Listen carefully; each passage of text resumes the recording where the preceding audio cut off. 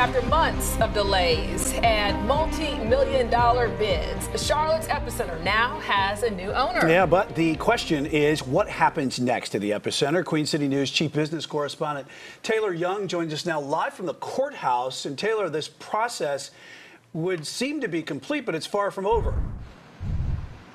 Yeah, Brian, especially when you take into account who now owns the property. We were here during that live auction on the bottom of the courthouse on August 9th. There were multiple investors considering making a bid, but in the end, the Epicenter has fallen into the hands of a multinational banking institute.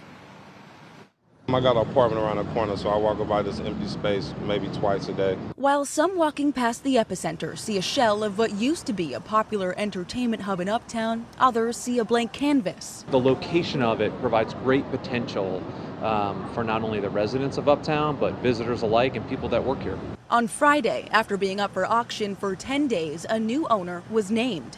Deutsche Bank, the lender who loaned out millions to the property's previous owner, took over the Epicenter with their $95 million bid. We look forward to working with whatever partners come in there in order to really bring that site back to life. Despite there being no upset bids during the bidding process, other investor groups have made efforts to become owners. This is a very important piece of property, and we hope that it can be handled in a proper fashion. Eric Montgomery is representing one of them. His client has submitted multiple offers on the property, their latest $68 million.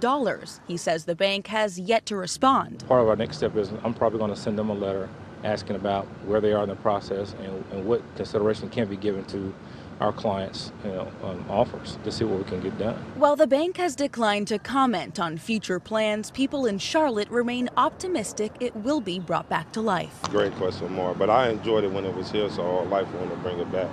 Yeah, it was a once popular spot. Taylor, what do we know about the current owners of the property?